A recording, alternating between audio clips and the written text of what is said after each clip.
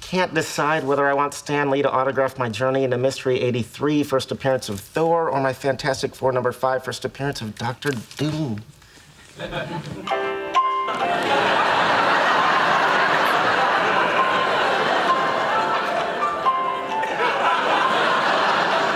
Alex, I'm gonna go with what is, you're a dumbass?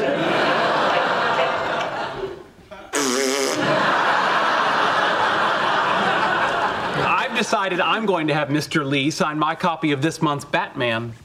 That's crazy. Stanley had nothing to do with Batman. Yes, which is why no one else will ask him to sign one, and I will be the possessor of a unique, albeit confusing artifact, which will set me apart from the hoi polloi of comic book fandom. That's a great idea. I'm gonna get him to sign a Batman as well. What is it about the word unique you don't understand?